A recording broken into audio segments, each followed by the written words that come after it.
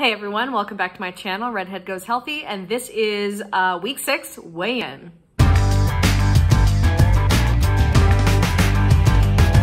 Okay, so we have made it.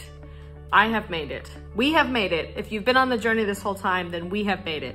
Week 6. It has been 6 weeks of me doing keto consistently. Every week is a milestone for me because I think the longest I've ever done anything, like I said before, it's about 30 days. So this is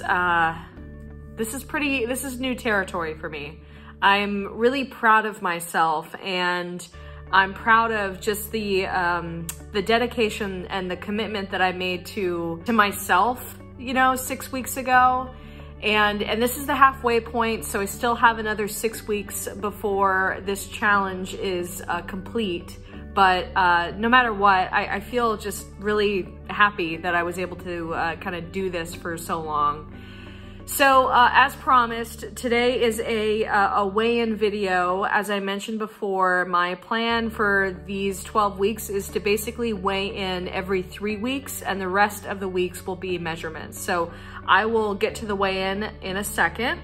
Just to review my week, how it went. Last time I told you guys that I was prepping for my 300th ride on Peloton, and I am happy to say that I did it. It actually was a very intense ride. It was 75 minutes, and it was, for those of you who do Peloton, it was a power zone ride. So I really like those because you just kind of focus in on a particular output or zone based on your own personal fitness level. So every single person has a different output that they're outputting, I guess. But it's really awesome because it's very particular to your own fitness. And I love that about Power Zone Ride. I had wanted Matt Wilpers, the coach of Peloton, the one that I have a huge crush on. I wanted him to shout me out. I did. My username on Peloton, I realized might be a little bit tough to pronounce, so I did not get a shout out.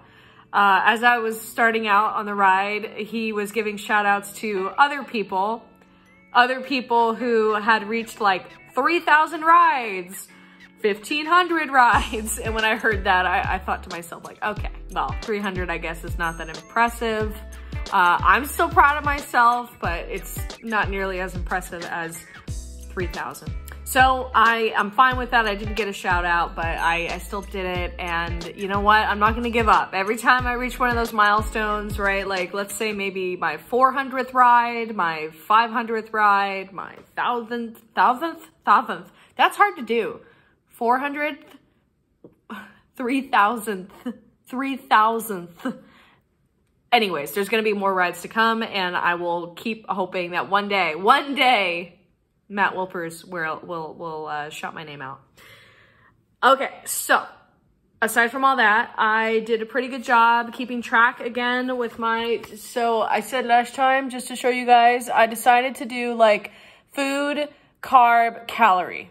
Just to get a sense, again, a sense of kind of how many calories am I consuming? Am I in a calorie deficit? Because calorie deficit is still, I think, the king. It's still the way to really focus on weight loss. And when I do keto, I usually pay less attention to the calories because I don't really eat as much as I normally would. I can eat a whole bag of potato chips, but I cannot eat more than one piece of turkey, or like a piece of chicken. Like, I will not overeat on chicken. It's just, it won't happen. So that's, I think, why a lot of people decide not to even bother with the calories, because it's like, well, you're just probably most likely eating less anyways. So, yeah, every day I made sure to, I measure to make sure I'm in ketosis, and I have been. My go-to snack at night is kale, so I will put some kale in my air fryer and put some olive oil on it, and it's just delicious. It kind of, for me, replaces the crunch of a potato chip. Nothing is like a potato chip, though, so there's no alternative to potatoes. There's just not. It might be because I'm Irish, but I adore potatoes, and that has been the hardest thing about doing keto. And that is the carb that I'm gonna work at reintegrating into my life. Maybe not in the form of potato chips, but I want to reintroduce carbs into my life gradually after the 12 weeks and just see how it impacts my body, see how it impacts my mood, not just my weight, but just like how am I actually feeling when I now, you know, put some carbs back into my system. And I'm talking like yellow potatoes, no sweet potatoes. I hate sweet potatoes. I just can't stand it. Don't even suggest that to me. It's not going to happen. Okay.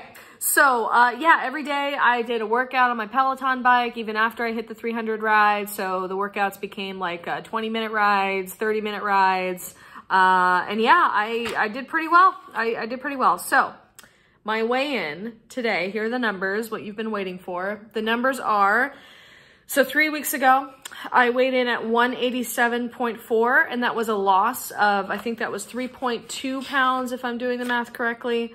And today I weighed in at 184.3. So that is a grand total of 6.3 pounds lost. Yay! Woohoo!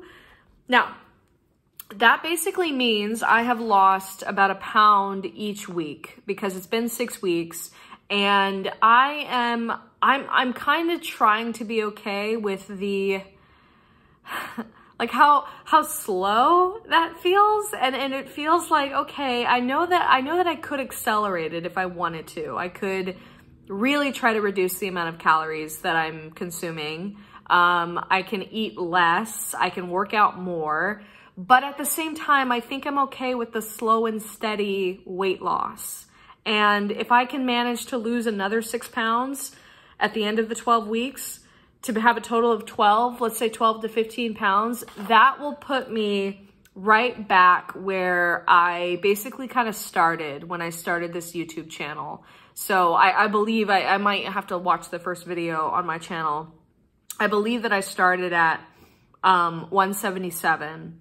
So I want to be able to say that at least I'm in the 170s again after this. But I also don't want to be so attached to the number. Like, as you guys know, being attached to a number is never a good thing. And I feel like my body is carrying weight differently, as I talked about in the last video, especially when you do, like, cycling is cardio, but there's a lot of hill climbing in Peloton. So there is a lot of muscle that's in my leg right now, and which I love, like that. I absolutely love that. But it means that the number on the scale, you know, it may not be in the 170s, but I might look like I used to look, if that makes any sense. Like my body composition might be different, but the number on the scale might be, you know, a bit heavier. So yeah, I guess that's about it. Today is a beautiful day, so I think I'm gonna go outside for a walk, maybe listen to a podcast, and get my walk in, and maybe do another Peloton ride after the walk. But I hope that everybody else is gonna have an amazing Easter if you celebrate Easter.